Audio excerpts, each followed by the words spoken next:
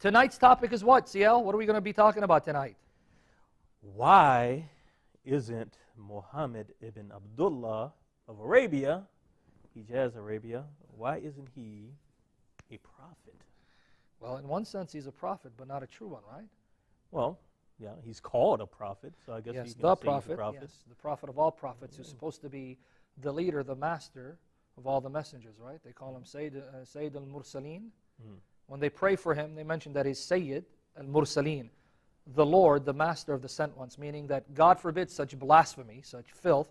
From a Christian perspective, this is wicked to say it, so Muslims understand, when you say that, you offend us, but we understand that this is because you have been led to believe that he's a prophet. To say that Muhammad is the Lord, the master of the sent ones, means that he's also, God forbids such blasphemy, the master of Christ. And he's not the master of Christ. He's beneath Christ. He's under the feet of Christ, and Christ is his Lord, God, master, creator, sustainer, as well as executioner. Because the Bible teaches that, and because we believe in the Bible, that's the position we take. Anyone who comes after the Lord Jesus claiming to be a prophet that contradicts the message of Christ and his followers cannot be a true prophet. He's a false prophet, and he's under the feet of Christ. So this is not just true of Muhammad. This would be true of Joseph Smith, Mirza Ghulam Ahmed, Elijah Muhammad, Baha'u'llah, Babullah. All of them are under the feet, the glorious feet of Jesus Christ. So we're going to be discussing why, as Bible-believing Christians, and I need to qualify that, Bible-committed Christians, and I say it with a sigh because there are many so-called Christians out there that will tell you that Muhammad was a prophet, he was a good man, we should leave Muslims alone and not antagonize them. Well, let me tell you something. If you claim to be a Christian, that means you derive your authority from the God-breathed Scriptures, the revelation that God has given. According to the Scriptures, we are commanded by the Lord Jesus to make disciples of all nations. That includes Muslims. And according to the Scriptures, we are to expose the evil deeds, right? All evil deeds, the fruits of darkness. That's Ephesians 5:11. And according to Scriptures, we are always to be ready to give an answer for the hope that's within us. To whomever asks, yet do so with gentleness and reverence. I'm still working on the gentleness part by the grace of God, so bear with me, I'm a work in progress. That's 1 Peter 3:15. For the reference, 1 Peter 3:15, the one where it says expose their evil deeds that they do in the dark, Ephesians 5:11. And where does it say make disciples of all nations? Matthew 28:19. So if you believe Jesus, you believe the Bible, you have no choice but to pray for Muslims and evangelize them and refute their attacks against Scriptures and show why Muhammad is not a true prophet. So don't tell me you're a Christian, but you're butting up with Muslims and don't want to tell them the truth of the gospel. You'd rather have them love you and let them go to hell than love them enough to tell them the truth, risking even your friendship. I'd rather get a Muslim angry with me and angry enough to go study the true claims of Christianity and hopefully he gets saved, than tickle his ears and tell him what he wants to hear as I see him off, off to hell he goes. That's not love. That's But hold on. It's evil. Let me play devil's advocate for a second. You'd be an excellent devil, by the way. But see, I think Oh, yeah. that if you're nice to people and you're kind to people and you're loving to people, don't you get more bees and ants with honey than you get with vinegar? Well, it is true that as Christians, when we preach the gospel, we should do so with love, humility and compassion for the other person, to see that person as being deceived, blinded, and love that person, see him as a victim, not as the enemy. Because like I said in previous programs, and I mean this, Muslims for the most part are victims. They're not enemies. But that doesn't excuse them when they blaspheme, they insult, and throw filth against the gospel and the Lord Jesus Christ. Then they need to be held accountable. So it is true in one sense, we need to love them and be compassionate towards them. But it doesn't mean that we love them to the point that we compromise truth. Because if I really love someone, and I know he's diseased to the point he's about to die, and I know that this medicine I have is his only hope of living, then it would be very unkind, unloving for me to withhold his only hope of being healed. Well, sin is a spiritual disease. It's a spiritual cancer. It's eating up all mankind. The only solution, right, to this cancer called sin is the holy blood of Jesus Christ, which He shed on Calvary's cross. And a Muslim needs to know that. Say, hey, you're dying. In fact, you're already dead. And only Christ, the risen Lord, can speak life to your dead body, to your dead soul, to your dead spirit, to your dead mind. You need Jesus because He's the only one that can give you resurrection life. Because He is the one who's risen, and He is life, and He's all-powerful. And by His powerful word, He sustains all creation. That's Hebrews chapter 1, verse 3. So no, it's not being Christ-like just to love them. Just love them. Who cares what they believe? Well, if you believe Jesus, then you should care what they believe, because Islam is a one-way ticket to hell. As is atheism, as is agnosticism, as is Mormonism, as is Jehovah's Witnesses. The only path, the only hope, the only way for eternal life, for forgiveness of sins and reconciliation with God is the Lord Jesus Christ and His cross, the cross of Calvary, where He paid the debt of sin that we had to pay but could not do so. So in other words, either Jesus is Lord and King, and everything that opposes Him as Lord and King, any philosophy, any worldview, any ideas out there, any ideologies that oppose His kingship sends you to hell. You better believe it. In fact, it's interesting you said ideologies, right? Yes. Let me show you what the blessed apostle Paul, our brother in the Lord Jesus, this blessed and holy servant of Christ. And Paul was nothing apart from Christ. Everything good that he was is because of the grace of the Lord Jesus Christ. Let me show you what Paul says about philosophy that seeks to undermine the glory of Christ and His gospel. Colossians chapter 2, verses 8 to 10, because you mentioned philosophy. Interesting, you would do that. Colossians chapter 2, verses 8 to 10. See to it that no one takes you captive through hollow, vain, and deceptive philosophy, which depends on human tradition and the elemental spiritual forces, spirits, meaning the spirits that have taken this world captive until Christ dethrones them and sends them to hell, right? Rather than on Christ. Don't let anyone deceive you with hollow, deceptive philosophy that's not based on Christ and His revelation, but on human tradition.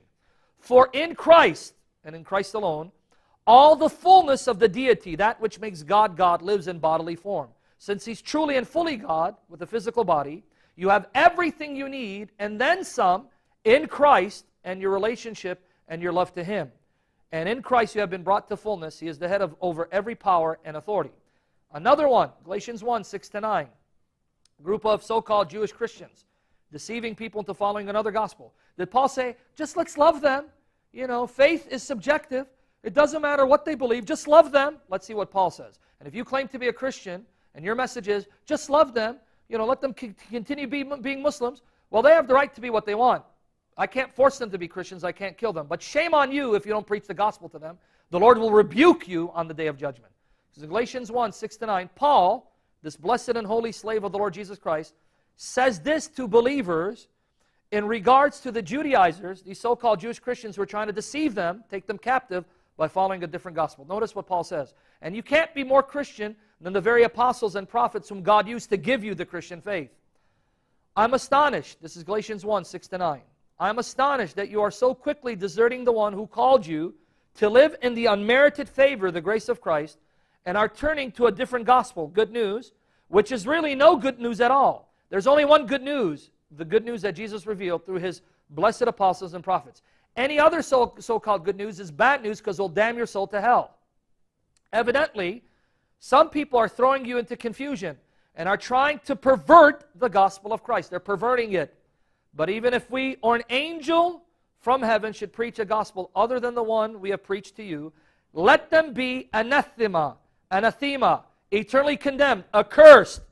So Christian, don't tell me that you're a Christian if you don't preach with the same boldness and conviction that Paul preaches, because Paul puts everyone under the wrath of God that deliberately perverts the gospel of Jesus Christ. And again, he repeats it in verse 9, Galatians 1:9.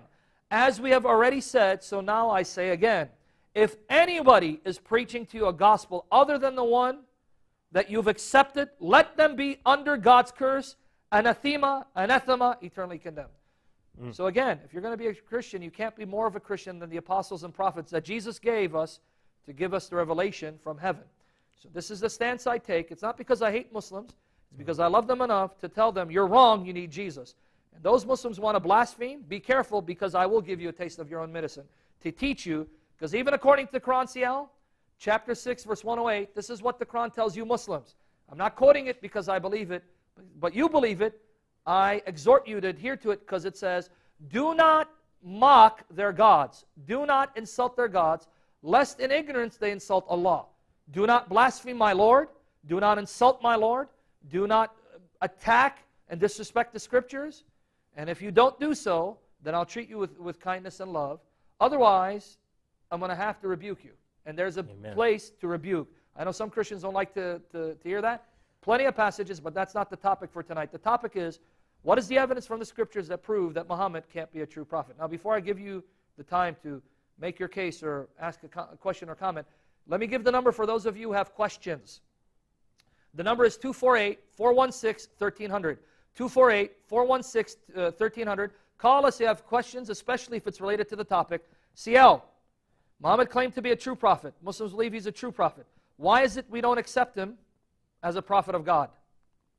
Well, first of all, before we get into that, I just want to make it perfectly clear to squash any argument or objection, because 2 Corinthians 10:5 so tells us to throw down every imagination and speculation that comes against Christ. That anyone who thinks that this show is about abusing Muslims, yes, or hurting the feelings and the beliefs of Muslims, or doing something to Muslims that just is unjust, that we're just here and the cameras are here and we're broadcasting because we didn't have anything else to do besides, taunt and mock Muhammad and taunt and mock Muslims for what they believe. That is completely incorrect and wrong. That's not why I'm here. That's not why Sam is here. Precisely. We're here to obey the Lord. Amen. Hallelujah.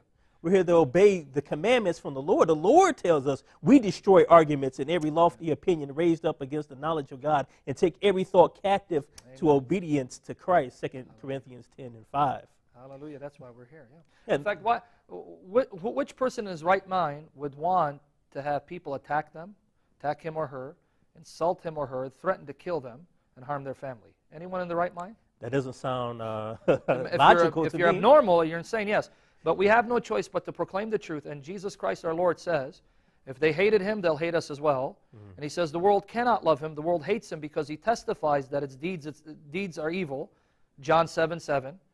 And we're told that if they accepted his message, they'll accept ours. And if they reject his message, they'll reject ours. John 15:18-19. So the Bible quite clearly tells us that this gospel, by its very nature, is offensive to disbelievers until the Holy Spirit opens their minds to see that it's true and their only hope of salvation. So this is part of following Christ. This is part of loving him more than loving yourself. This is part of carrying your cross. And I say he's worthy, and as long as he gives us the power to do it, we'll continue to do it for the glory of Christ. Amen, amen. Now, you asked me a simple question. Why don't we accept Muhammad as a prophet? You don't accept Muhammad as a prophet. No. I used to accept Muhammad as a prophet. Then I stopped. Amen. Why would I do something like that? Why would you do that? Why do Bible-believing, born-again, regenerate Christians not accept Muhammad as a prophet? I don't have a coexist bumper sticker on the back of my car. Like the guy who got carjacked by Joe Carr and Tamerlan in Boston. One of the guys, they carjacked someone, and on the back of his Mercedes-Benz, he had the sticker coexist on the back of his sticker. Well, they truly appreciated that, huh? Oh, well, I don't think they stopped to read it. But if they did, they didn't really care. Yeah. I would love to, I coexist. My next door neighbors are Muslims. I have Muslims in my neighborhood. I have Muslims in my family. I coexist on a human level with Muslims. I work with Muslims. I don't do anything to them. I don't try to get them fired from my job or anything like that. I would never do anything like that. That would be against the teachings of Christianity and Christ for me to do that. I pray for them and I love them. But I still have to speak the truth in love. Hallelujah. Truth and love. See that? Truth and love. It's not just love without truth. And it's not just truth without love. We speak the truth in love. We do both. We don't compromise either one. Amen. So when I can say with truth and love that Muhammad ibn Abdullah is a false teacher and a false prophet who is in hell, and he is leading billions and trillions of human beings into hell after him. He's a prophet of Satan. He's not a prophet of Yahweh, God of the Bible. Yes. And how can we determine that that he's not a prophet of Yahweh but of Satan? Is there any criteria that the Bible gives to determine a true prophet from a false one? So in other words, you just said the evidence led you to conclude by the grace of God's Spirit he's a prophet of Satan. Now that may be offensive, and I know Muslims get offended, but hear us out. Just like you Muslims would have no hesitation saying Joseph Smith is a false prophet of Satan.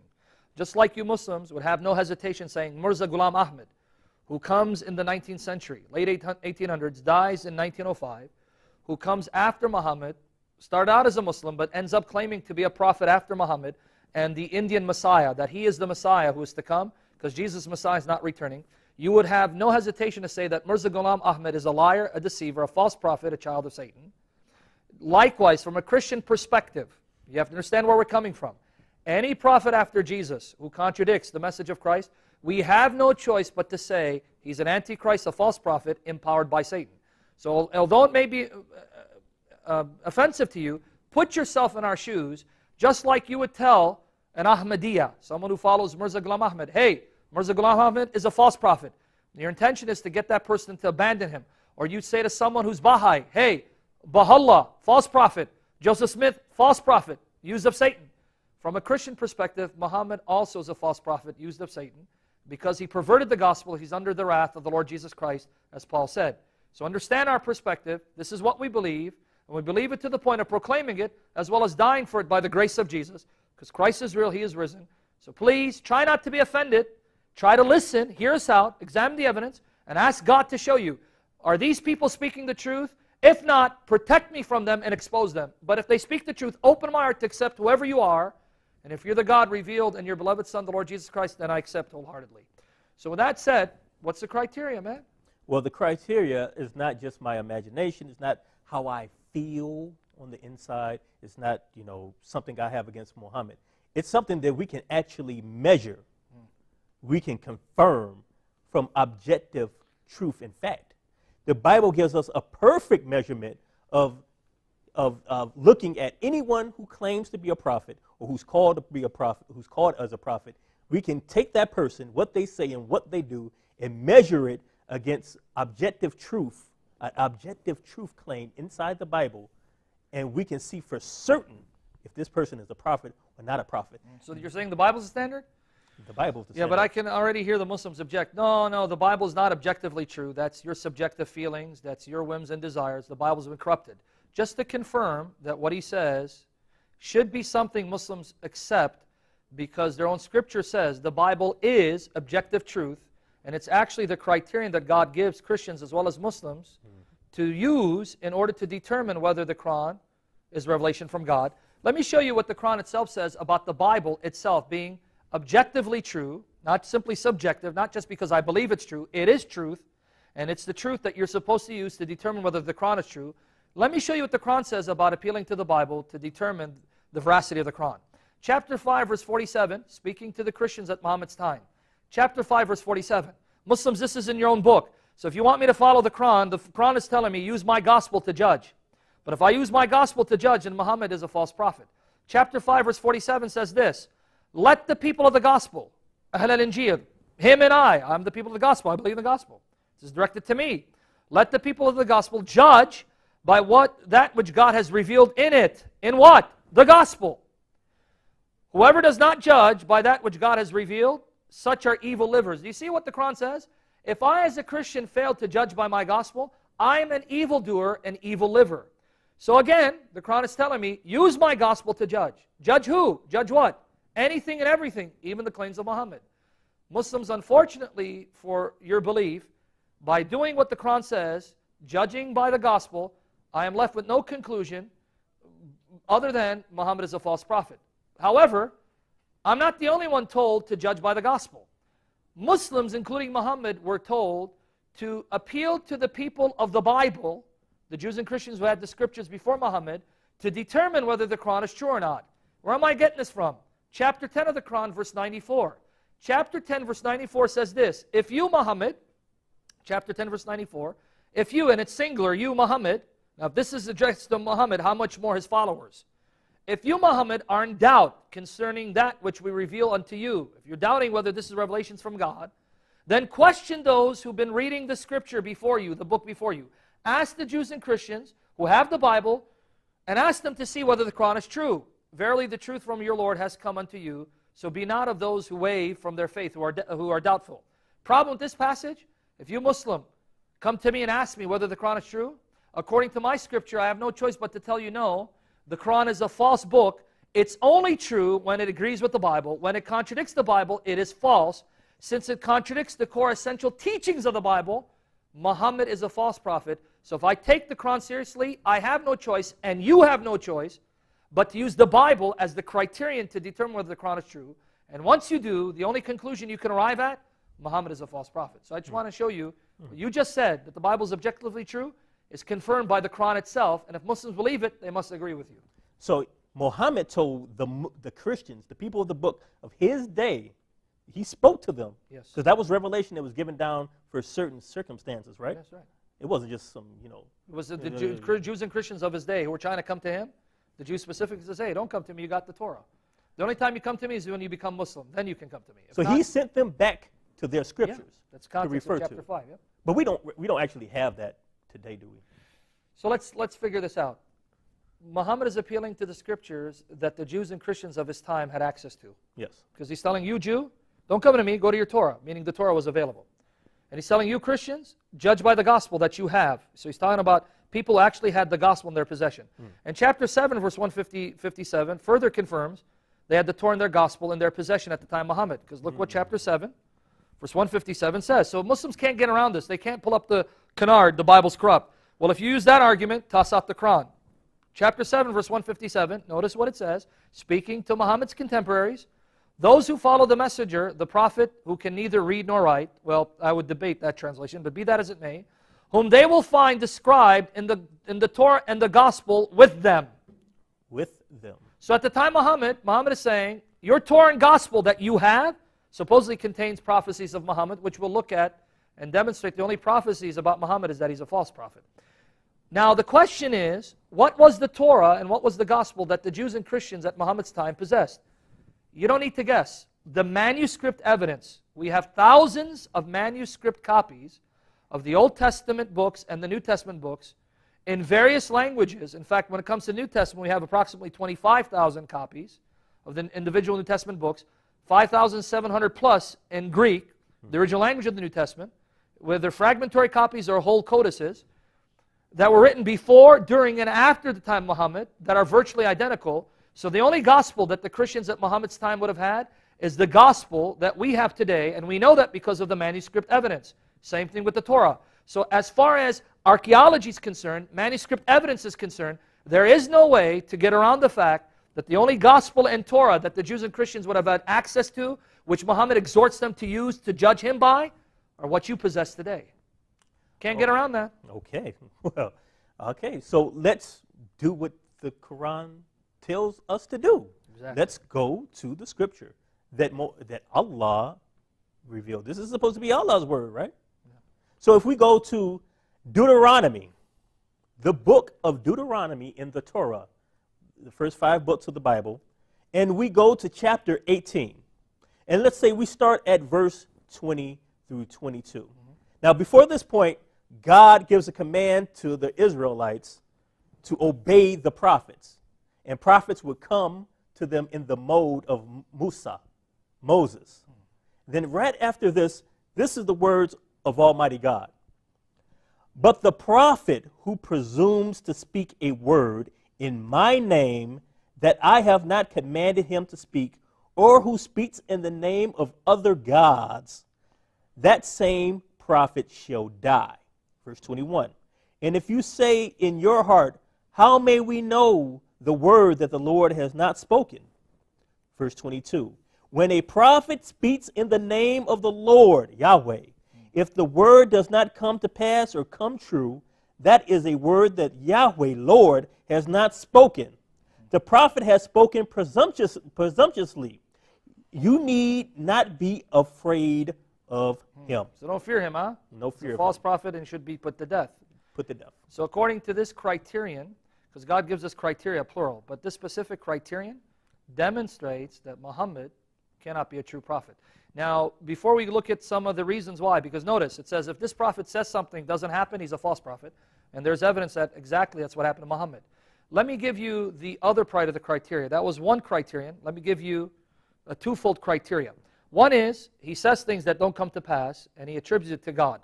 The other is, you'll know a false prophet by his fruits. In other words, a false prophet will bear evil, nasty fruits. And unfortunately for the Muslims, and I don't mean to offend you, the Quran and the traditions are replete with examples of evil, nasty, immoral fruits that Muhammad ordained and himself practiced, and we'll look at that. let me read Matthew 7, 15 and 20. And I think we have a few callers, so we may take some of them. Okay. Matthew 7, 15 and 20. Here's the twofold criteria to know whether Muhammad is a prophet, true prophet or false one. And this is true for any other so-called prophet. You can use this to examine Joseph Smith, Mirza Ghulam Ahmed, Elijah Muhammad of the Nation of Islam, Baha'u'llah. These criteria are applicable to any and all prophets who come after Jesus with a different message. Watch out for false prophets. This is Jesus speaking. Watch out for false prophets. Now, Jesus, how can I know a false prophet from a true one? Here it is. They come to you in sheep's clothing, but inwardly they are ferocious wolves. By their fruit you will recognize them. Their fruits will testify whether they're of God or not. Do people pick grapes from thorn bushes or figs from thistles? The obvious answer is no, right? Likewise, every good tree bears good fruit, but a bad tree bears bad fruit. A good tree cannot bear bad fruit, and a bad tree cannot bear good fruit. Every tree that does not bear good fruit is cut down and thrown into the fire. Thus, by their fruit, you'll recognize them. In order to know whether Muhammad is a true prophet or not, we have to examine his fruits, his actions, his deeds, and instructions. And again, my heart goes out to Muslims. Muhammad's deeds, I'm not saying every deed. There are some things that were admirable because he did borrow from Judeo-Christian ethics and morality. Yes. But there are things that were abominable, horrendous, and grossly immoral, such as temporary marriages, muta, and taking captive women, and raping them even though their husbands were still alive, and we'll get into that. But before I do that, did you want to add something before we take the first caller? I just want to add something to what you're just saying. This is the second criteria.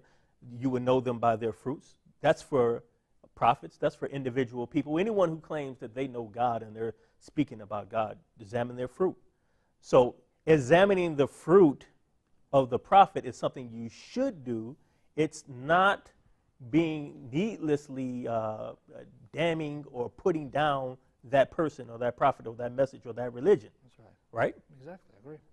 So that's not what we're doing here. We're just being fruit inspectors. Exactly. Let's look at the fruit. You better believe it. I like that. I love that. Jesus gives us the authority to be fruit inspectors, Matthew 7, 15 to 20. I like that. In fact, I like it so much that unfortunately we're going to have to take a break because my time for the first break is up. Lord willing, we'll get to some callers, but also be patient with us because we have to examine some of Muhammad's false prophecies and his evil fruits. Otherwise, we're never going to get to the evidence showing that Muhammad is a false prophet. So do bear with us, and I want to make sure that CL gets ample time to make his case and that I have some time to make my case, as well as take your calls. But we'll do that after the break if the Lord Jesus wills. All right, we're back after the break, and I pray by the grace of Jesus Christ our Lord, we'll do justice to the topic of why Muhammad cannot be a true prophet according to the criteria given by inspired scriptures of the only true God that exists, Yahweh Elohim, the God of Abraham, Isaac, and Jacob, the God revealed in the person of the Lord Jesus Christ, our God and Savior who lives. Now, before we do that, before we get into the evidence, I know we have a few callers waiting, so I'll try to take a couple of them. However, do be patient with us. We can't take all the calls one after the other because we do have to return to the topic and give some evidence. We're going to be fruit inspectors by the grace of God, using the Bible as the criterion because the Quran tells us to use the Bible, and we're going to expect the fruits of Islam, and you'll see, well, I hope you'll see, if you bear the image of God, although tainted by sin, still it hasn't been effaced. If you bear the image of God, you have the law of God written in your hearts, and you'll see, you'll just realize that these fruits are evil, and Muhammad can't be a true prophet of God. Now that said, let's take the first caller. Before the show is over.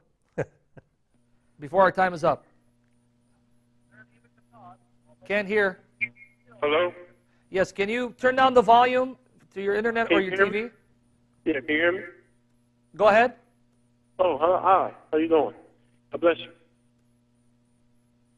you. What's your question, friend? I can't hear you. I'm sorry. Yeah. My name is Devin. I'm calling out of Raleigh, North Carolina. I just had a question as far as with Muhammad. Yes. He was a false prophet, and that's proven. Okay. My thing is, my comment is if you can just pray for a close friend of mine. My girlfriend actually, her name is Rakaya. She actually is a Muslim, and I give her truth by the Spirit of God that's bestowed upon me. Yes. And I just ask that you guys just pray for her. But what's her name? Her name is Rakaya. Okay. Rakaya. Rukaya? Rakaya. Yeah, Rukaya. Rakaya. And you said you're a believer and she's your girlfriend? Yeah. Okay, well, as a brother, and take this as brotherly advice from a brother who loves you, because you said you're a believer. Because you're a believer, I'm duty bound. I'm bound to the Lord to share with you what the Scriptures teach. First of all, we'll be praying for salvation because we want to see every Muslim get saved, especially your girlfriend. But as a brother to a brother, I hold you to the standard of Scripture. None of us live perfectly. None of us here can say we live the Scriptures perfectly. But we strive by the Holy Spirit to try to live the commands of the Lord perfectly. Let me give you some brotherly advice, because I hear this often. I hear about Christian men dating non-Christians or Christian women dating non-Muslims. That's a no-no. 1 Corinthians 15:33, let me give you some scriptural advice. Do not be misled. Bad company corrupts good character. How much more when you're going out with a woman whom you plan on marrying and being intimate with, if she's a disbeliever, it's going to affect your walk with the Lord, especially if you have children. That's 1 Corinthians 15:33. But 2 Corinthians 6:14-18 speaks to your issue even more explicitly. 2 Corinthians chapter 6, verses 14-18. Here's what it says, my brother. And I pray by the Holy Spirit you receive it, because it's scriptural. If not, then I pray the Lord mercifully and gently leads you to repentance, because this is what the Scripture teaches. 2 Corinthians 6:14-18. And it's not just for you. Anyone listening who's in a relationship with a non-Muslim, that's a no-no. I'm sorry, a non-Christian. My bad, I'm sorry. Non-Christian, no-no.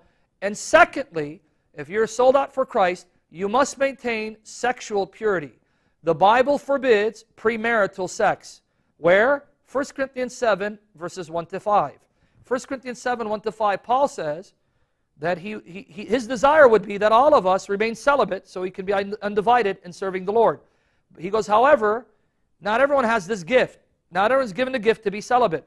So he says, if you burn with passion, notice what he says, 1 Corinthians 7, 1-5, each man should have his own wife, doesn't say girlfriend, and each woman should have her own husband, doesn't say boyfriend. If you're burning with passion, pray to God to give you the grace to control it until you find a godly wife or a godly husband. But no sex, no physical intimacy before marriage, that's a no-no. Now in 2 Corinthians 6, 14-18, and this is for you and everyone else who may be in the same situation that you are. 2 Corinthians 6, 14-18. Do not be yoked together with unbelievers. Marriage is a yoking of two people who come together and become one flesh in the sight of God. This is applicable to marriage, not just your friendships. If it's telling you don't have unbelievers as friends where you revolve your life around, how much more does this apply to women that you want to marry or men that you want to marry? Do not be yoked together with unbelievers. For what do righteousness and wickedness have in common? Nothing. Or what fellowship can light have with darkness? It can't. Because the moment you turn on the light, there goes darkness. Darkness is the absence of light. You can't have light and darkness in fellowship, because one cancels out the other. And you are light. She's darkness until the Lord saves her, right? What harmony is there between Christ and Belial? Does Christ sit and have fellowship with Belial? Sip tea with Belial? God forbid such blasphemy. Christ has no fellowship with Belial. Belial stands condemned by the Lord Jesus. So then what right do you have to be yoked with an unbeliever when it comes to husband and wife relationship? Or what does a believer have in common with an unbeliever? Answer, nothing. What agreement is there between the temple of God and idols? No agreement. For we are the temple of the living God, as God has said, and I pray that you receive this, and everyone else listening receives this by the Holy Spirit. As God has said, I will live with them and walk among them, and I will be their God, and they will be my people. Therefore, come out from them and be separate, says the Lord. Touch no unclean thing, and I will receive you. Notice, you who are part of the world, come out of the world, separate from the world, and God will receive you. If you fellowship with the world, then you'll be stained, you'll become unclean, and bring the discipline of the Lord over you in your life. And you don't want to be disciplined of the Lord, do you? Finally, verse 18, I will be a father to you, and you will be my sons and daughters, says the Lord Almighty. My advice to you, brother, let her go. You're not her Savior. You can't open her eyes or her heart. Let her go, entrust her to Christ, pray for salvation, walk on. Christ is their Savior. The Holy Spirit will open our heart and minds. The Holy Spirit doesn't need you to do it, especially when you're in a relationship that's contrary to the revealed will of the Holy Spirit. The Holy Spirit will not honor that, but He'll discipline you. So I pray you receive that, and I pray by the God's Spirit you're convicted to do what is right. Let her go. Is Jesus worthy that you give up everything, even your own life for Him? Amen, He is. Then you need to be willing to give up this relationship because it's contrary to Scripture. It grieves the Holy Spirit of God. So Lord bless you, brother. I hope you take those passages to heart, and may the Lord move you to act upon it in obedience as a sign that you truly love the Lord more than yourself. And I pray that for all of us, that we truly obey the Lord for His glory. Amen. Now with that said, I'll take another caller. Another caller, then we'll unpack the data. Next caller. We got a next caller?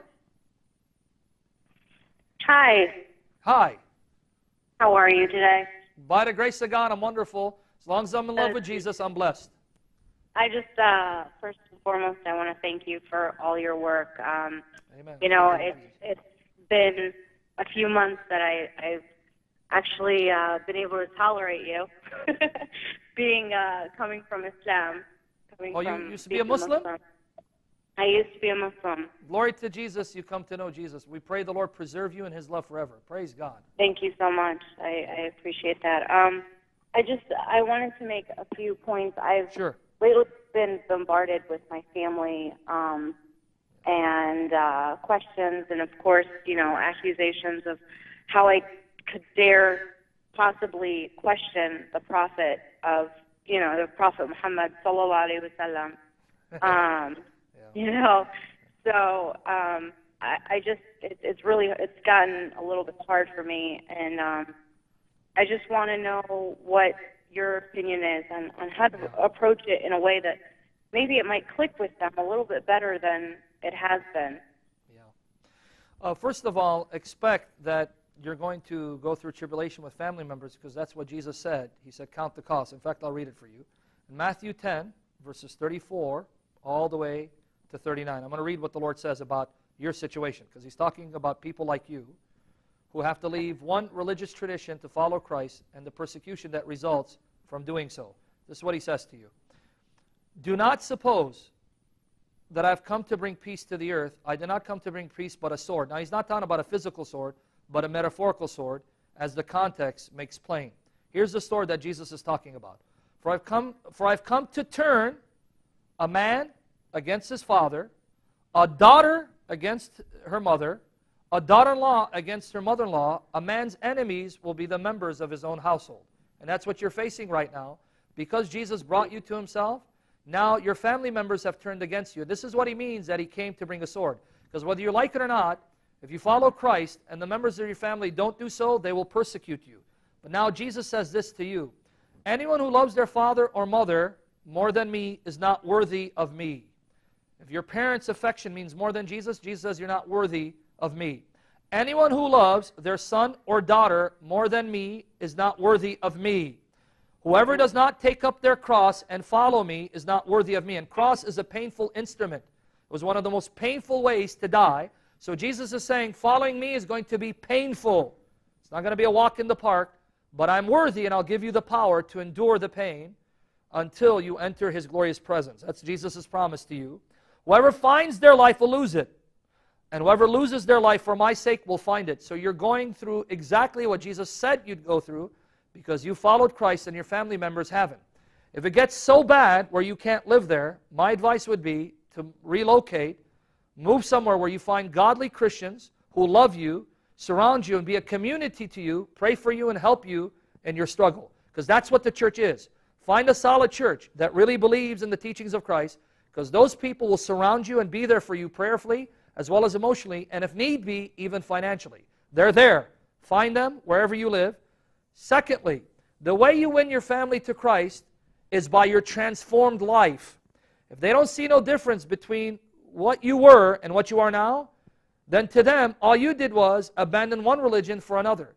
But if they see a true inward transformation, where you're not like you used to be, you're much more loving, much more compassionate, much more, just passionate, and have no doubt that you're on the path to salvation, that transformation will leave an impact upon them, more so than just your words. I'm not saying don't preach, But if your preaching is not tolerated, then preach by your actions, and by your actions, God's Spirit will use it to get their attention and then come to you and say, you know what? We've seen you all these years. You're different. You're not that same girl that, that was that troublemaker or that disrespectful person. You're not miserable like you used to be. You're not depressed like you used to be. You're not full of hate. What happened to you? And that's when you can tell them, Jesus happened to me. What he can do to me, what he did for me, he can do for you. That would be my advice for you, sister.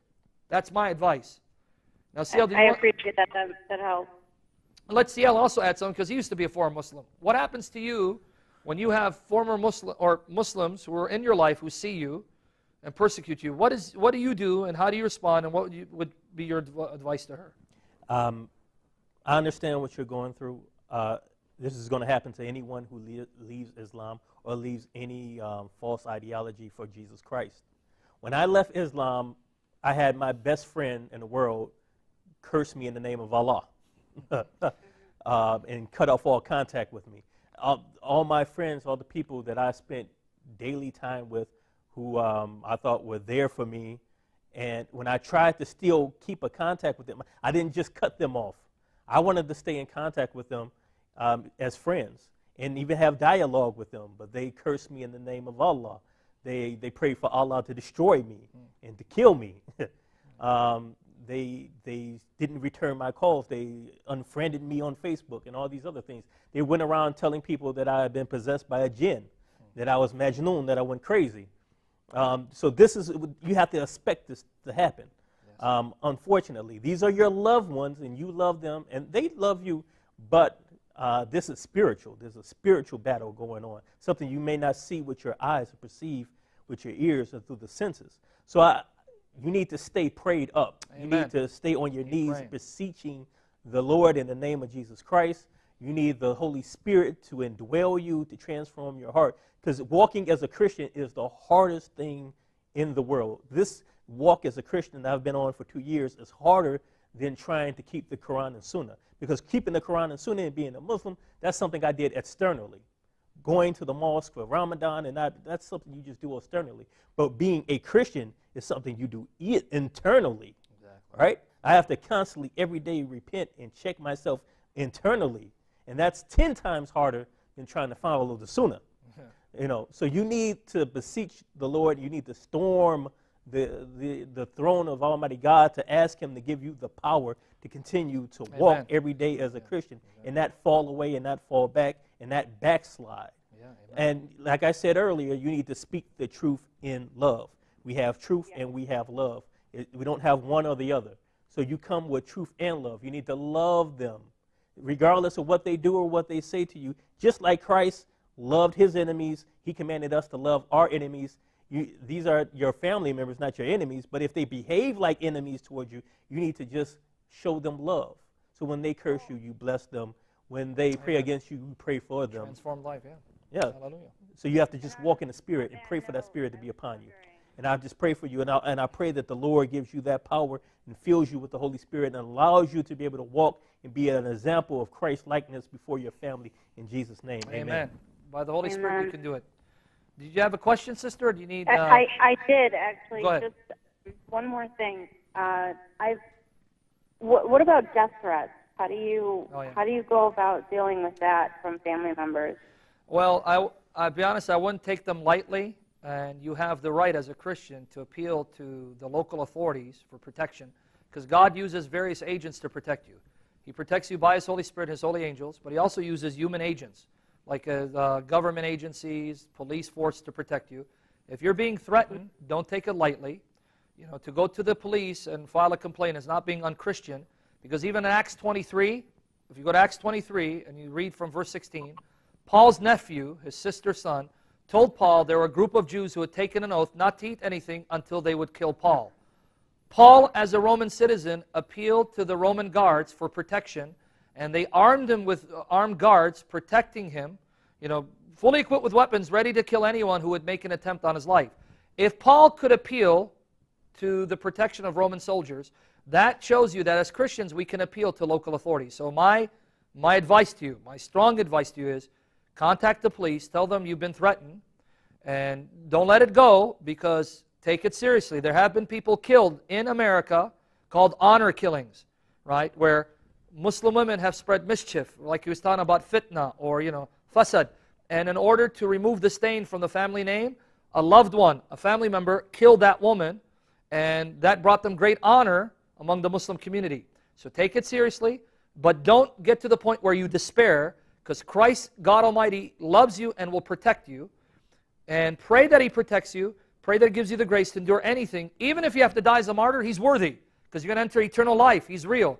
But go to the local authorities and say, I've been receiving death threats, and these are serious, and trust the Lord to stir up their hearts, to grant you the protection that God has for you. So do that. Paul did it. You can do it. It's in Acts 23.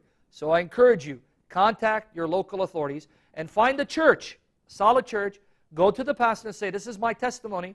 I used to be a Muslim. I love the Lord. My family's against me. They're threatening to kill me. And if it's a true church that loves the Lord, they'll get personally involved to help you find the protection that you need.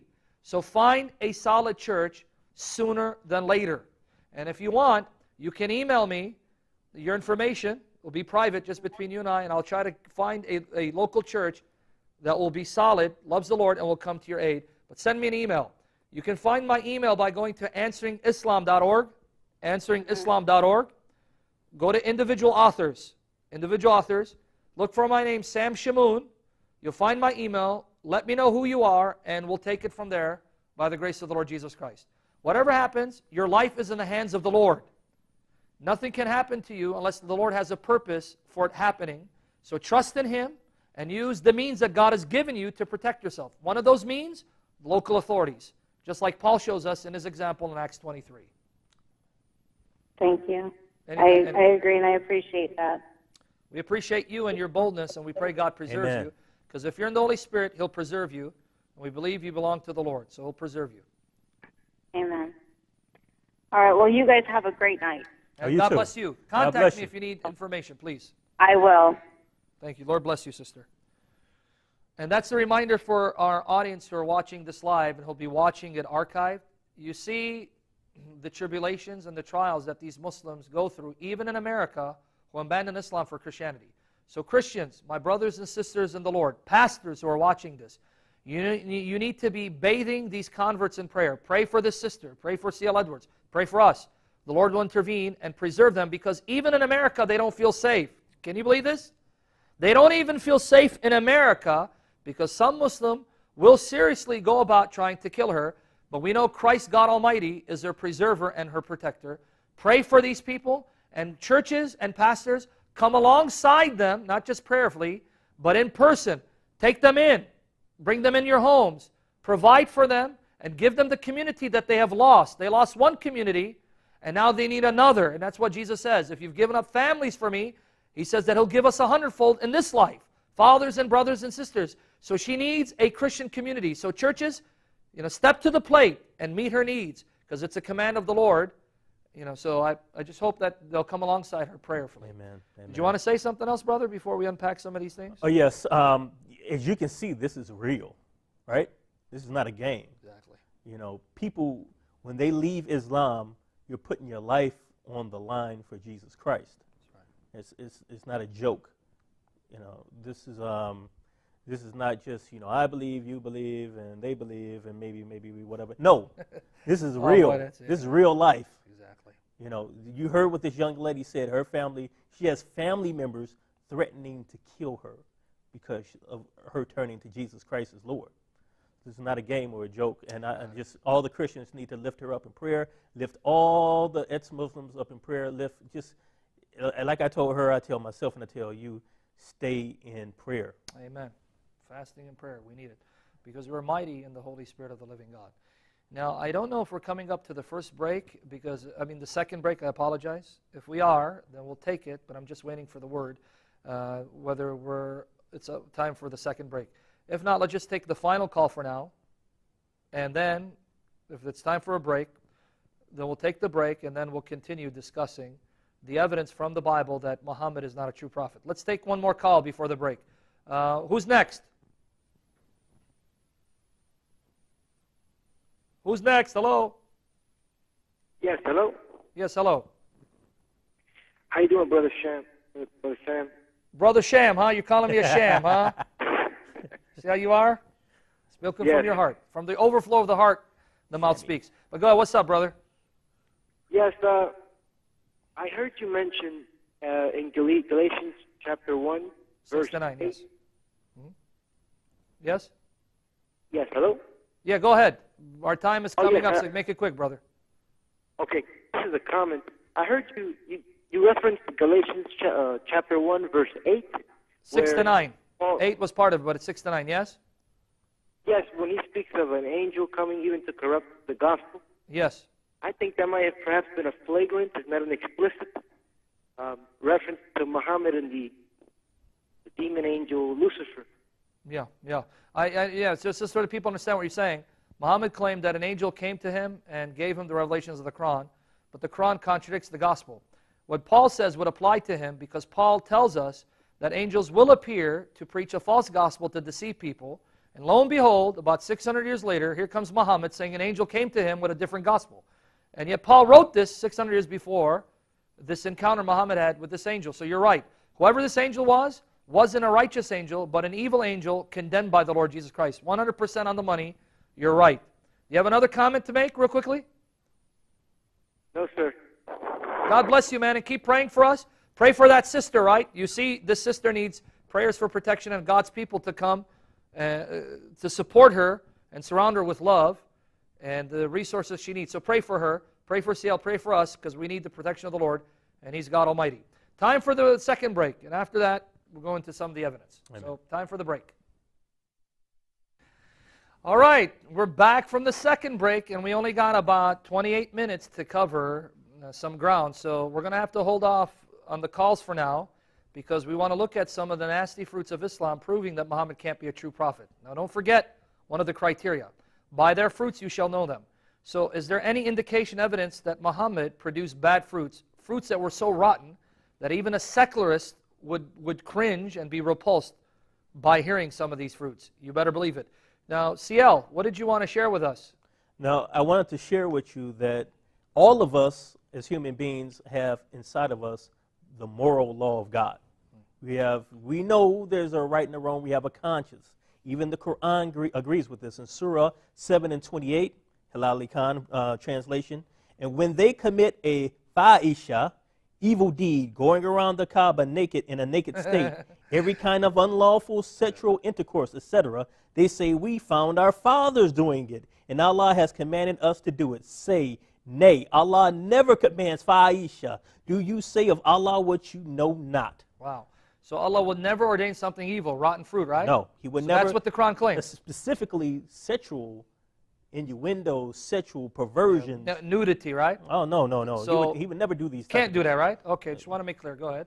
He doesn't, and we know from the true Quran, from Romans 1, chapter 1, I suggest you read the whole entire Romans chapter 1, but Paul says, those who do all types of things like gossip, slander, foolish talk, deceitfulness, disobeying the parents, though they know God's righteous decree that those who practice such things deserve death, they do it and approve of others who practice them. And by death meaning the judgment that will fall upon them when they stand before God's righteous judgment. And that's Romans 1, and for the entire context, verses 18 to 32. Romans 1, 18 to 32. So the Quran agrees here with the Bible that we know, because God has created us in His image, right and wrong, instinctively, because God has placed it in our hearts, even though we may suppress it and try to deny it, we know it. In suppressing, denying it, we give testimony that we're aware of it. Okay, now, with that said, you just read a passage in the Quran. The last thing Allah would do is ordain fahisha, meaning immorality, filth, and perversion. Is that the case? Now, let me ask you, and let me ask the audience. Yes. Do you hold marriage in high esteem? I have to, because the Bible holds it in high esteem. In fact, it's the first institution that God created. Man and woman coming together, being fruitful, multiplying, subduing the earth, right? Yes. That's right, exactly. So I would think a book that's so profound in morality as the Quran, yes, and the whole entire religious system of Islam would uphold the sanctity of marriage. Yes, it's right? You wouldn't be able to have sex with another man's wife. If I hate God and I hate His truth, then yeah, because unfortunately we have people who are wicked sinners, but we know that's evil. But because by the grace of God I love Him, I would not dare touch another man's wife. In Jesus' name, may that never be done. Amen. But you wouldn't like marry a virgin temporarily, take her virginity, then divorce her.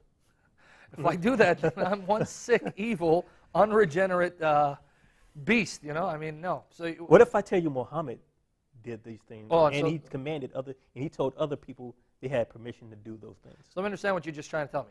The Quran that says that Allah does not ordain fahisha, no. That same Quran and the traditions of Muhammad, you're telling me that Muhammad actually allowed people to contract temporary marriages. Yes. Telling someone, look, I'm going to marry you for a short time and divorce you. Yes. And then also allowed them to sleep with married women, which is adultery? Yeah. Yes. Prove it.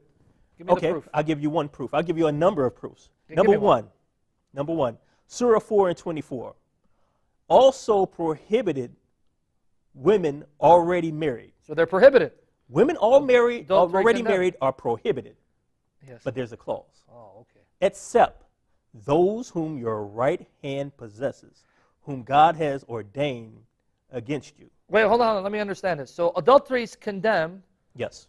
But not in every situation. There's a loophole. Oh, interesting. If the married woman is your right-hand possession, then you can have your way with her. And what does that mean, right-hand possession? For those of us who don't know the idioms of the Quran, what does it mean, right-hand possession?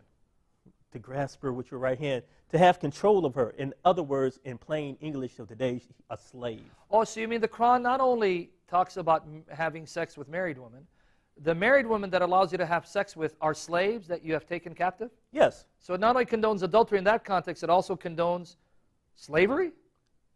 Yeah. So you can have sex with these married slaves. And it doesn't say, you know, to wine her and dine her, or, you know, buy her a bouquet of flowers to get her permission to have sex with her. It just says you can have sex with her. Well, if that's the case, then if you're right, your understanding, we should find examples in Muhammad's life where he implemented this. Are there any hadiths that say what you just said, that they can take a woman captive, enslave her, and have sex with her even though her husband's still alive, that she's married? Sahih Muslim. You think that's something that's the second most authentic collection of hadith next to Bukhari. And in terms of authority, it's third in rank. First is the Quran, then Bukhari, then Muslim. Okay, let's read a hadith. Okay. Abu Sama said to Abu Sayyid al-Khudri, or Abu Sayyid, did you hear Allah's messenger mentioning al-azl? Yeah, and let me explain to the people what al-azl is. Al-azl is coitus interruptus. I don't know if I can even explain it. I'm really embarrassed. This is a holy text that we're talking about. For those of you who know what coitus, I said coitus, but it's coitus interruptus. Go back and look up the dictionary. Coitus interruptus. Let me leave it at that. I don't want to explain it because I don't want to offend my sisters who are listening to the show. Just go online, coitus interruptus, and you'll understand. Go ahead. Abu Sayyid al-Khudri, he says yes, and added, we went out with Allah's messenger on expedition to the Bil al-Mustaqliq and took captive some excellent Arab women. Oh, so here condones taking women captive. Okay. Excellent women. Right. And we desired them. We desired them. So they want to just play patty cake with them, right? No, they desired them sexually, obviously. Okay. For we were suffering from the absence of our wives. Wow. But at the same time, we also desired ransom for them. So we decided to have sexual intercourse with them by observing al-azl. And I see that it actually provides, since the translators provide the definition. Yes. I give you permission. Go ahead. Okay. Quote it, because this is the translator now. It's not him or me. Yeah.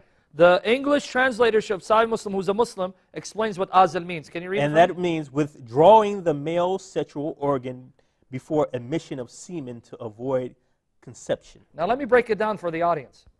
Here we're told that the Muslims, when they attacked the place, they took some women captive who were beautiful, and they sexually desired them.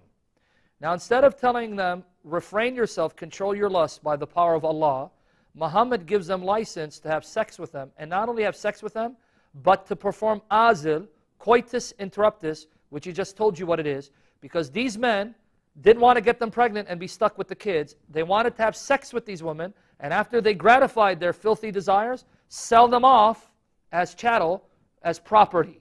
And this is Muhammad's implementation of chapter 4, verse 24. Now, can you read me another hadith that explicitly says that this was also done to married women? Right? Explicitly to married women. Let's see. It should be in Sunan Abu Dawood, right? There's one there, isn't it? Sunan Abu Dawood. Well, we have a next hadith from Sayyid al-Qudri again. The Apostle of Allah sent a military expedition to Al-Autas on occasion of the Battle of Hunain. We met their enemy and fought them, and they defeated them and took them captives. Some of the companions of the Apostle of Allah were reluctant to have intercourse with the female captives in the presence of their husbands who were unbelievers. Now understand what he just read, folks. Here were some Muslim men who had enough sense of morality to want to refrain from having sex with these female captives. Why? Because their husbands were present. Their husbands were still alive. Now, why would they want to refrain from wanting to touch these women? Because what did we say earlier? Every one of us, being human beings, are created in the image of God. Although sin has stained it, it hasn't effaced it. So they knew in their hearts it is wrong to have sex with these women, although they are captives, when their husbands are still alive. Now you would think that Allah and His Messenger would agree, right? Allah and His Messenger would say, hey, you're right, their husband's still alive, don't you dare get near them. Allah does not command exactly. However, continue reading, my brother. Unbelievers in the presence of their husbands who were unbelievers. So Allah, the Exalted, sent down the Quranic verse, and all married women are forbidden unto you, save those captives whom your right hand possesses. Wow, finish it, because this is interesting. That is to say that are lawful for them when they complete their waiting period. Did you catch it? Instead of agreeing with his followers, Allah tells Muhammad, tell them, hey, don't worry about it, don't hesitate, I give you license, go and have sex with them even though their husbands are still alive. Now Jesus tells us, do unto others as you'd have them do unto you. In fact, there's actually a hadith attributed to Muhammad where a man comes up to Muhammad, and this is you'll find in Ibn Kathir's commentary.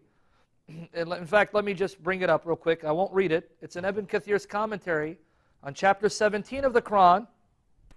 And by the way, for those of you who want to read an abridged translation of Ibn Kathir online, an English translation, go to Q, the letter Q, Tafsir, QTAFSIR.com. You'll find the entire abridged English translation of Ibn Kathir's commentary. Check out his commentary in chapter 17, verse 32. A man comes up to Muhammad and says to him, give me permission to perform zinna, sexual fornication. So then Muhammad puts him aside and says to him, let me ask you a question. Would you want someone to have sex with your daughters? No. Neither do these people want you to have sex with their daughters. Would you want them to have sex with your wife? Your wives? No. Your mothers? No. And he goes through a list and he says, no. Neither would other people be happy with you having sex with their women folk. In other words, Muhammad is saying, do unto others as you'd have them do unto you, and don't do to others what you don't want them to do to you. Excellent advice, but Muhammad didn't carry it out. Because I ask any and all Muslims listening to this, and Christians who are listening to this, which one of you would be happy for a Muslim man to attack your particular village, take your wife captive, and have sex with her in your presence, and then sell her off as chattel? Which one of you would be happy with that, especially the Muslims listening to it? You know instinctively this is evil and rotten to the core, and yet Allah and His Messenger permitted this for His followers. Now, according to Jesus, you'll know them by this fruit. This fruit is rotten. It's wicked. It is nasty. It's not only rape, because which woman in her right mind would gladly give herself to the very captive who just got done destroying her village, killing her relatives, and which woman would gladly sleep with her captor when her husband is still alive? Someone who's morally deranged and maybe insane, but no morally sane, sound woman. But here again, the Quran says it's okay. And if it's okay, then you can't call it rape. If it's okay, you can't call it adultery. Adultery is only adultery if Muhammad says so. If he says it's not, it's not. Rape is only rape if Muhammad says so. If he says it's not rape, it's not rape. But you and I, and even you Muslim, who bear the image of God, know better. This is nothing more than rape and adultery, and this is nasty fruit. Muhammad can't be a true prophet of God. That's just one. Go ahead. So just to get this clear, this prophet who we're examining his fruit, he commanded people to do things. Not only did he contradict himself in statements, that's right, but he's contradicting the moral law that was found in the 10 Commandments of Moses, right? Exactly. Yes, 100%. And not only that, but it's written in our hearts. That's why I guarantee, without even having to know the people, and their reaction. I guarantee you there are people who just listened to this and cringed, were appalled at what I said. But this is the authentic sources of Muslim. And we challenge any Muslim to call in and refute the evidence we presented. We're quoting your own sources, and we're quoting them in context. Authentic sources, deemed authentic by your scholars. Muslims, there's no way around this. This is evil to the core. You need to turn away from Muhammad and accept Jesus as your Lord and Savior. Because time is fleeting, we have time for one more nasty evil fruit that proves that Muhammad can't be a prophet. What about this thing that I hear called Zawaj al-Muta, also known as temporary marriage? What's that about? Can you tell me? Oh, temporary marriage. Yeah, explain to me and then give me the evidence for it from the Muslim sources. What is that all about? Help me understand what that is. Well, here's a hadith, another hadith. This is also in Muslim. Sabri Juhayni reported Allah's messenger, may peace be upon him, permitted temporary marriage for us. So I and other people went out and saw a woman of Banu Amr, and was like a young, long-necked she-camel.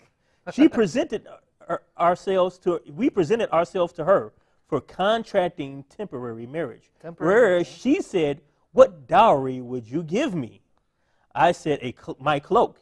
And my companion also said, my cloak. And the cloak of my companion was superior to my cloak, but I was younger than him. So when she looked at the cloak of my companion, she liked it. And when she cast a glance at me, I looked more attractive to her. Wow. She then said, "Well, you and your cloak are sufficient for me." I remained with her for 3 nights. 3 nights he married her for a cloak? 3 nights. Okay. And then Allah's messenger, may peace be upon him, said, "He who has any such woman with whom he had contracted temporary marriage shall let her off." Now I want the audience to hear what you just read. Here's a man who's describing temporary marriage. What is temporary marriage? Muhammad allowed his companions to find women in a local area, in a village, in city, wherever they happen to be, and tell the woman, "Look, I want to marry you for a period of time, and then divorce you, and I'll pay you for it." In other words, "Look, I want to marry you for 3 days, and I'll give you my cloak," like the example you gave. "And after we're done, we'll get divorced." And the woman says, "Okay." Now I want to again appeal to the audience, and I'm going to ask you a question. I want to again appeal to the audience, especially the Muslims who are created in the image of God. What would we call this today? Going up to a woman, paying her a sum of money to have sex with her for a period of time. Would we call that marriage, or is that an insult to marriage? What would we call this today? Now, since the audience can't answer, I'm going to ask you, what do you call this institution of going up to the woman with the sole purpose of gratifying yourself sexually, paying her a sum of money for a period of time, and then dissolving that relationship and walking away, right, never to see her again unless you come back for another round? What would you call that today? I think, according to the law, that would be called prostitution. Exactly. How can you call this marriage? Marriage, the intention of marriage is to unite with a woman and remain with her indefinitely. Yes. Unfortunately, in an imperfect world, circumstances then later arise which leads to a divorce. But you don't go up to a woman and say, "Look, I want to marry you for a month and divorce you." Which sane woman, morally sane woman, say, "Okay"? Unfortunately, there were women at that time that accepted it. They go, "Okay, give me your cloak, give your money, have sex with me for 3 days, call it marriage, and then divorce me, and off you go." What makes it even more tragic? 2 things. Some of these so-called temporary marriages resulted in the women getting pregnant and giving birth to illegitimate children because the man never intended to stay married. The man married her only for a short period of time, up to 3 days, even less than that according to some traditions, for a sum of money. But unfortunately, through such unions, some people got pregnant. Now let me give you an example. In Malik's Muwatta, and you can find this online, Malik's Muwatta, book 28, number 28.18.42. And by the way, all of this is on our website, answeringislam.org.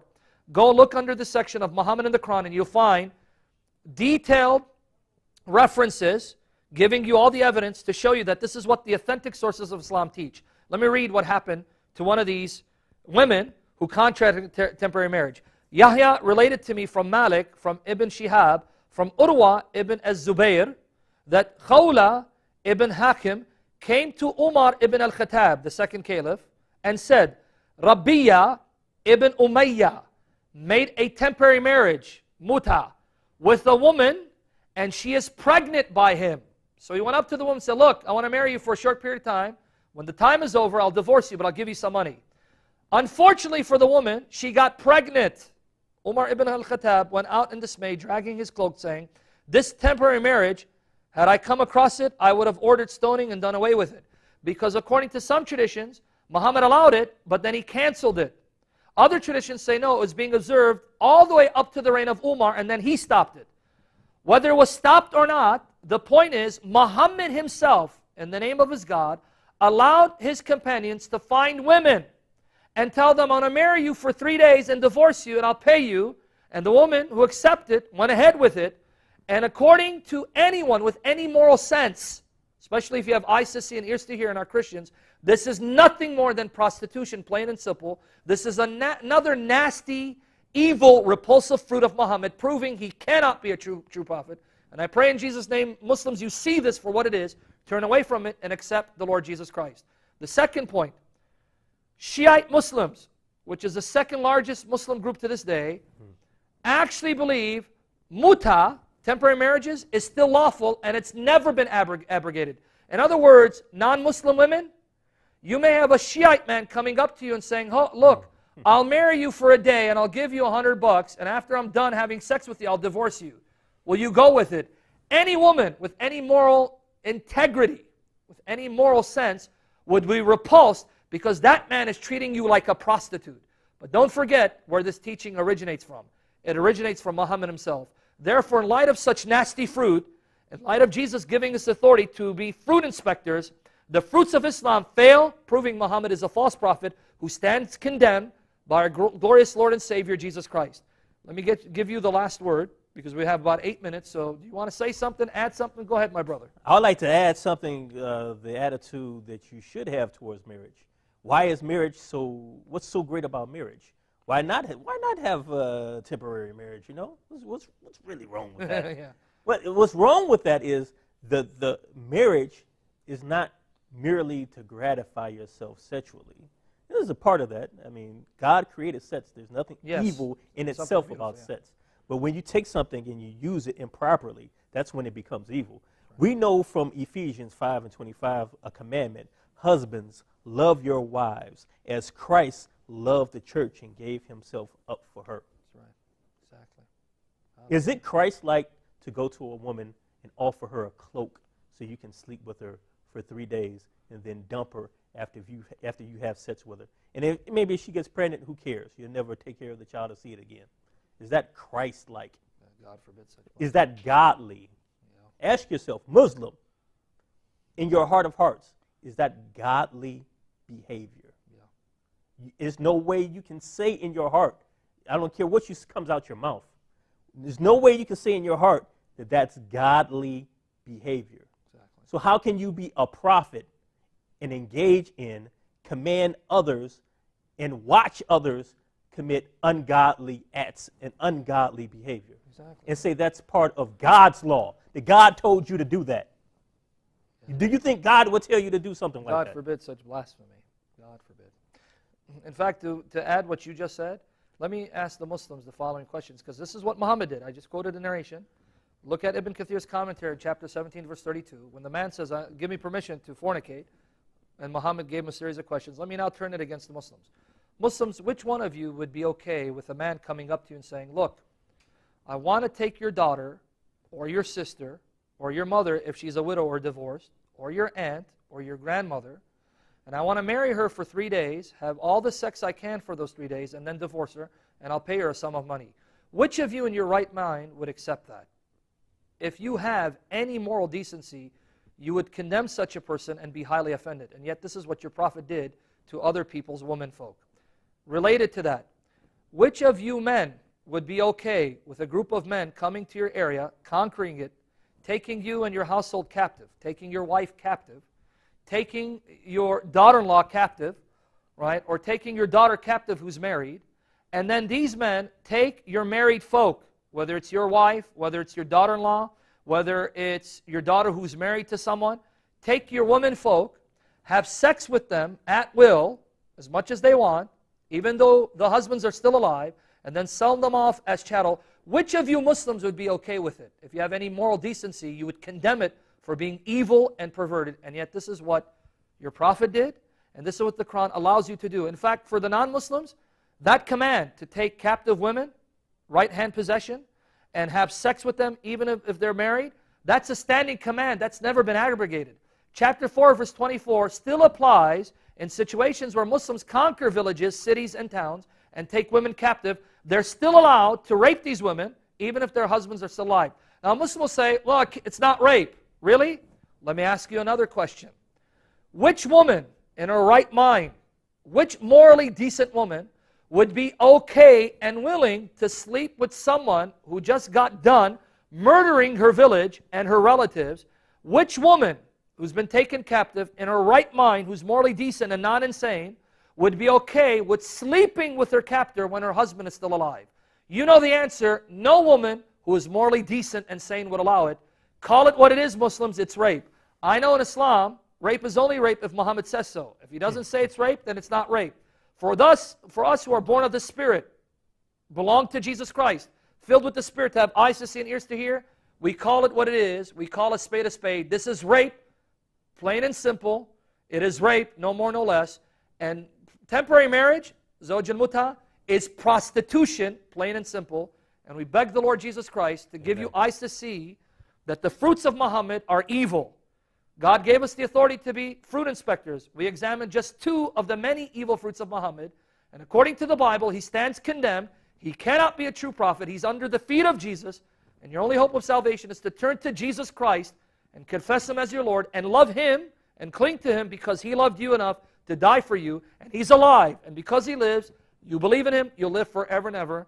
And CL, I'm going to give you the last word before we close shop.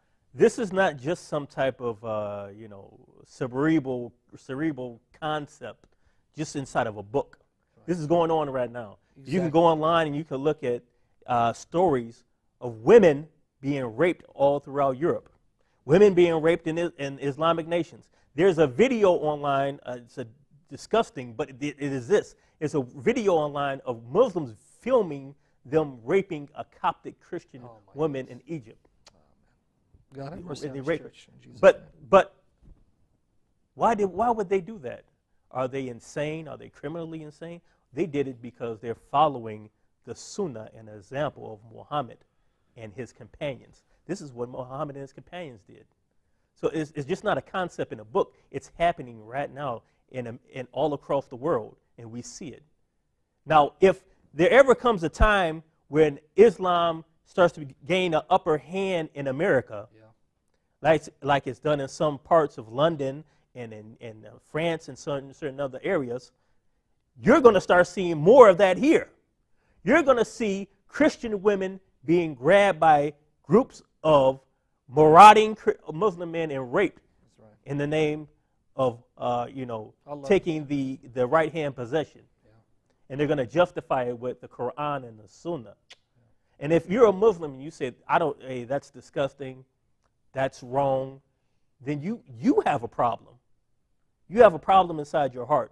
Because this is what we didn't make this up. Exactly. Again, nobody's bashing Islam on purpose. We're just reading from Islamic sources, authentic Islamic sources. So if you have a problem, you don't have a problem with us, you don't have a problem with ABN, you have a problem with the Quran and the Sunnah. You have a problem with Allah and His Messenger. And if you have a problem with Allah and His Messenger, and I invite you to the Lord Jesus Christ. Amen. Amen. Hallelujah. And with that said, I beg the Lord Jesus to arise. Arise, O Lord Jesus. Let your enemies scatter. Protect your persecuted church all over the world. Fill them with your Spirit. Preserve them in your perfect power and love as they suffer persecution at the hands of disbelievers, including Muslims, who do not know you, who hate you and hate your people. Arise, O Lord Jesus, and be zealous for your glory. Come to the aid of your church, because you're God Almighty, and you're the perfect defender of your people, and we love you. Remember, Christ has died, Christ is risen, Christ will come again. Jesus Christ is Yahweh to the glory of God the Father. Maranatha, amen. Come, Lord Jesus, and clothe us with your Spirit to never deny you, but die for you, because you're worthy, and we love you, O risen Lord Jesus. Amen. And we pray we love you forever. Good night. Lord willing, we'll see you soon, if the Lord wills. Take care.